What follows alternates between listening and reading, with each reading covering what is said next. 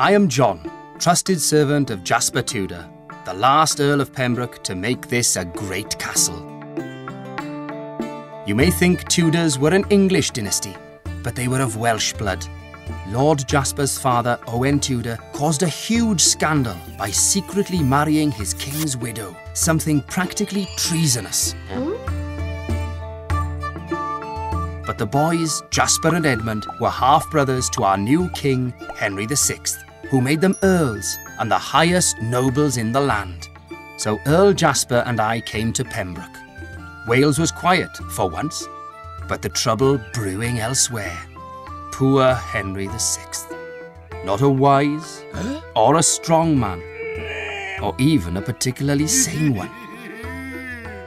When kings are weak, barons bicker for power, and the result is bad government.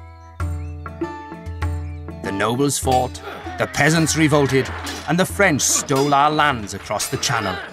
Result, civil war. The Wars of the Roses, to be precise. Not as pretty as it sounds. The House of York. They had a rival claimant to the throne, and a lot of people felt he was more up to the job than Henry. The House of Lancaster, my lord's side. We had a Lancastrian on the throne, and by God, we would fight to the death to keep him there. And there was plenty of death and years of warfare and treachery, including the death of my lord's brother Edmund. He died in captivity at Carmarthen Castle at the close of 1456. But there was also new life. 3 months later, Edmund's son, another Henry, was born in this castle under Lord Jasper's protection. His mother was Margaret Beaufort, from royal bloodlines. So baby Henry became another piece in the game for the throne. That war went badly for us House of Lancaster men. By 1468, King Henry VI was a doomed prisoner in the Tower, and every other Lancastrian claimant had been wiped out, save young Henry Tudor. He was with Jasper and me in Brittany. We had lost Pembroke by then, and all seemed bleak. But you know, envy and treachery can hurt your enemies as well as yourself, if you let them. The House of York started a power struggle between themselves and ended up with Richard III in power. Now it was the best Yorkist claimant's 2 young princes who disappeared into the Tower. All we Lancastrians had needed to do was to wait. The moment was right, and we acted. Henry and Jasper Tudor landed an army near Pembroke, marched to Bosworth Field, and dealt a crushing defeat to the Yorkists. That fatherless child born in this castle became King Henry VII, and he rewarded my Lord Jasper over and over for his loyalty. Few men ever saw such swings of fortune as those two. Earl Jasper was a wealthy man again, and he spent money on this great castle, fine decorative stonework, and a mansion house in the outer ward. But time was moving on. Palaces and gunpowder were making fortifications like this old-fashioned in the Tudor age, and after Jasper, Pembroke was never as grand again.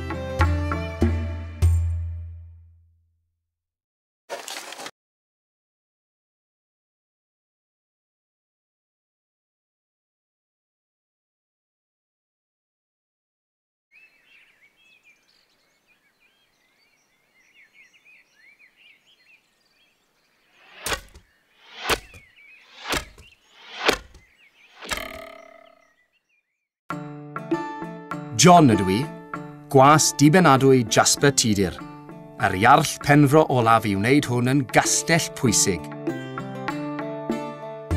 Gallech feddwl bod y Tuduriaid yn llinach Saesnig, ond roeddent o waed Cymraeg. Creodd tad yr arglwydd Jasper Owain Tudor scandal aruthrol pan briododd weddw ei frenin yn gyfrinachol. I bob pwrpas, mae hyn yn frad. Ond roedd y bechgyn, Jasper ac Edmund yn hanner brodyn i'r brenin newydd, Harri'r Chweched, a'i gwnaeth yn ieirll ac yn bendifigion uchaf yn y tir. Felly des I ar iarll Jasper I Benfro. Roedd Cymru'n dawel am unwaith, ond roedd Helbil ar droed yn rhywle arall, druan a Harri'r Chweched. Nid oedd yn ddyn doeth, nac yn ddyn cryf, na hyd yn oed yn ddyn arbennig o gall. Pan fod brenhinoedd yn wan, mae'r barwniaid yn cweryla dros rym ac o ganlyniad mae'r llywodraethu'n wael. Roedd y pendefigion yn ymladd, y gwerinwyr yn gwrthryfela a'r Ffrancod yn dwy neu'n tiroedd ar draws y sianel. Canlyniad, rhyfel cartref. Rhyfeloedd yr osynau I fod yn gwbl gywir, ond ddim mor bert ac mae'n swnio.